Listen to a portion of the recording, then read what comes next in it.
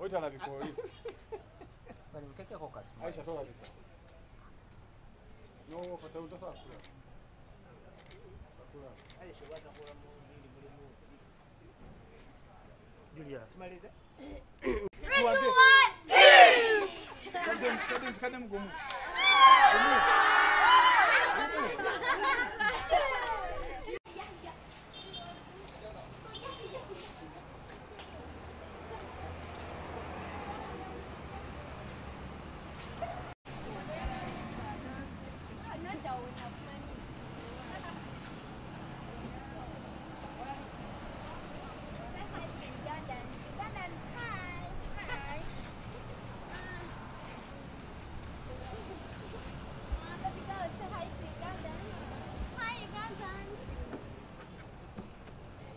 Yeah, we've also been competing, so we're going to try our level best, and for the team which has been into existence, we've also existed, meaning that we are going to change history and we are going to be able to make it. Yeah, the training is enough. As I told you, we were wholeheartedly believing that we are going to do it. So for those days, we gave in our hearts, we are going to make it. Pray and hope that they be with us in each and every situation. Tetulina kutya konna lwa nsonga naffe tubadde nga tusamba wali kutya kuba abaana twogera nabo mu mbeera zonna kuba kati nze nganze tiimu tuzifeesinze ate engeri gye bali nti be bali wansi babali be twafeesingako tetukiraba mu buzibu bw'amaanyi. Training gye tufunye emala era nga mu kulwana nga bwe bagamba newo trainingire omwaka mulamba nga towaayo mutima n'ennaku entono ze tubadde nazo tubadde tuwaayo emitima gyaffe kulaba nga twetegekera ba opponents baffe betugenda okukola kisa. Ku mwoyo gwe tulina ogw'eggwanga yaffe tubadde tukola nga era tusuubira buwanguzi era nga bwe tugenda oleeta. So tusuubiza bannayuganda bonna bonna gye bali tugenda bawa kye basuubira era tuyinza n'obbongerako ku ekyo kye badde basuubira tetugenda bamenya mitima.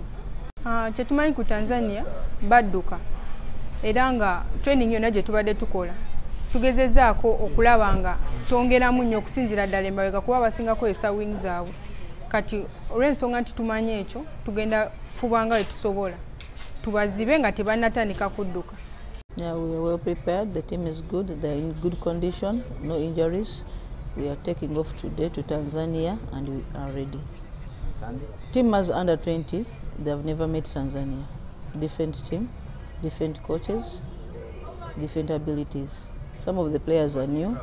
Okay, we've mixed. Some of the players know what Tanzania is. Some of the players don't know. And the others, they have ever won Tanzania. I think it's a mixture whereby we are going to win. Yeah, they have not been with us in camp, but I think they're intelligent players. They have the ability. They know football.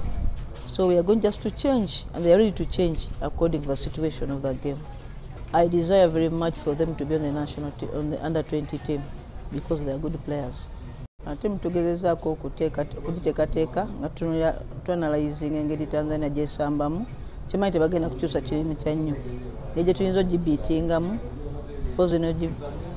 okupozinga midfield yaabwe ne defense. Buli ajja mu competition yaba ready. Kitegeeza abawa amaanyi. Sibatidde kuba nkutya sikulina. Naye ekitiibwa kyembawa. Bazanyi balungi. Kimanyi bamagezi bonna mbamanyi mbadde nabo. Abilities bazina okukyusa omuzannyo okusinziira ku mbeera eriwo.